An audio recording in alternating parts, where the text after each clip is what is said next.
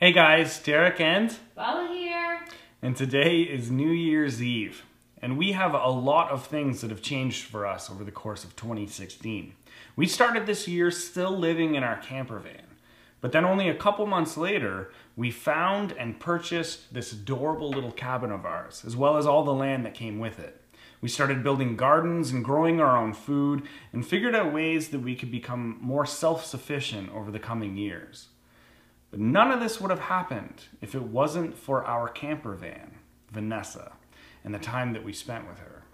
So we figured what better way to celebrate the end of 2016 and the beginning of 2017 than by spending another night in our van, but parked on our own property. And so we spent the last couple of days getting the van ready, finding the perfect spot, and getting ready to camp out for the night.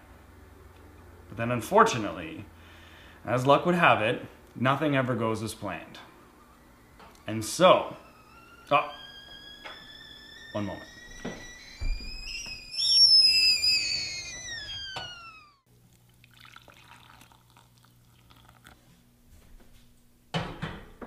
So as I was saying, nothing ever goes according to plan.